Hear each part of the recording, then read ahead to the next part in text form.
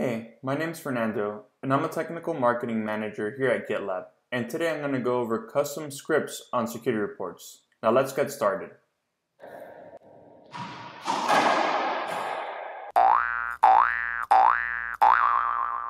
Alright, so let's take a look at the security reports.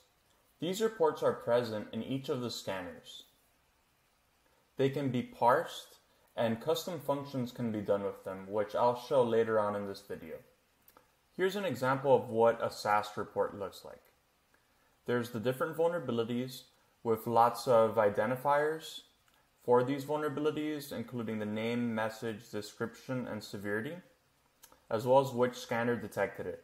There's also information on the location of the actual vulnerability and different links such as the CVE and other ways showing what the vulnerability causes. There's also more identifiers and links such as the CVE and more. Each vulnerability is present as part of a list. Here you can see another vulnerability that was detected, which is a probable insecure usage of a temp file / directory. Now let's take a look at how this works.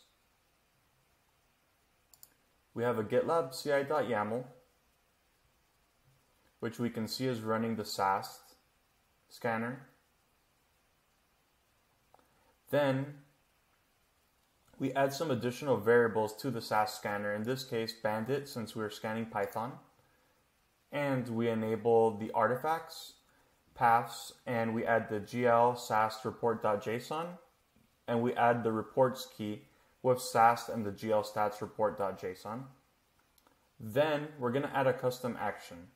And this custom action, we define a stage called block, which requires the bandit SAST job with artifacts present. And what we're going to do in this script is we're going to check how many vulnerabilities are present by parsing that report.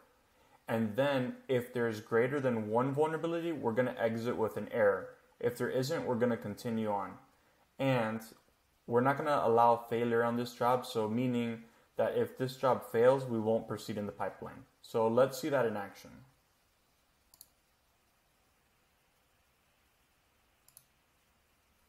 So now when looking at the pipeline, you can see build, test, where we run our bandit SAST. And then there's the block stage, which passed. And you can see that one vulnerability was detected, so we passed successfully. And when we go back, you can see that it was deployed to staging. Now let's look at the same thing on a merge request. So I'm going to lax the permissions. So by this, I'm going to make the database file readable to everyone. Readable, writable, executable by everybody.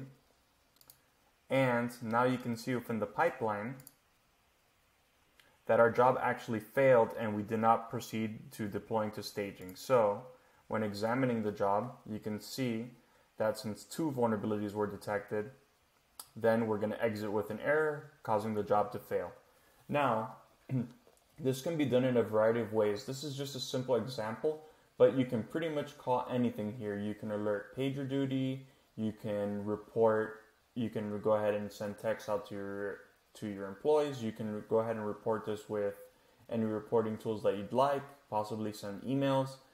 There's just endless possibilities with these tools, and just multiple custom actions can be done. Thanks for watching, and I hope you enjoyed. For more information on security reports, please see the links in the description. And be sure to hit that subscribe button.